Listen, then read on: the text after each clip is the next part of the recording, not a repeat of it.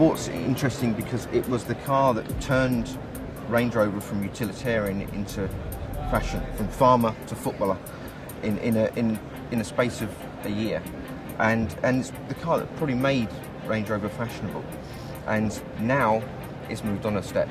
What the Range Rover has that the others don't is the terrain response, because what you can do with the Range Rover off-road, you probably couldn't do with a Cayenne or an X5 or an X6.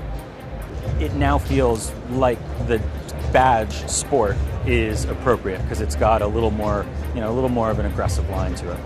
Our readers are really concerned about efficiency, fuel efficiency, and that's probably the biggest gain of the aluminium construction. Saving half a tonne is a huge deal, and you'll feel it in every respect. Saving weight it makes a big difference with the fuel, it makes a difference with the handling. Everything can be made smaller and lighter, the brakes, the suspension. Occasional third row of seats is something that's been in the pipeline for, seems like, forever. So it's good to finally see it.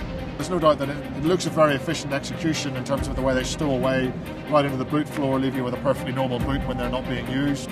For a £1,500 option to be able to have 7 seats for that occasional, when you're on dad's taxi service, that sort of thing, that's going to be a must-have option for me. Torque vectoring is a technology that we're more familiar with from road cars like the Jaguars. It actually brakes the wheels on the inside and just kind of pulls you into the corner a bit tighter. So those kind of technologies will help make the car feel smaller and lighter than it really is.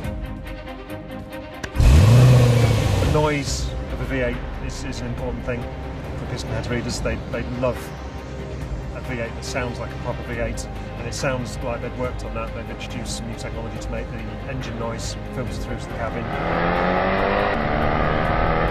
So if they've managed to make that noise sound authentic, they'll be happy.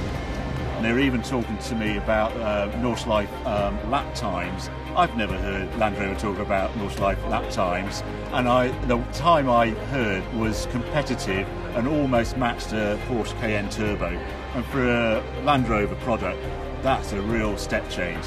To get a 3-litre diesel in this car, the SD V6, 292 horsepower, and then to record a 0-60 times 6.9 seconds, and to have 30 plus MPG, that's the best of all worlds, really. And 5 to 10 years ago, you would never believe you'd get that from an off-roader, and here it is.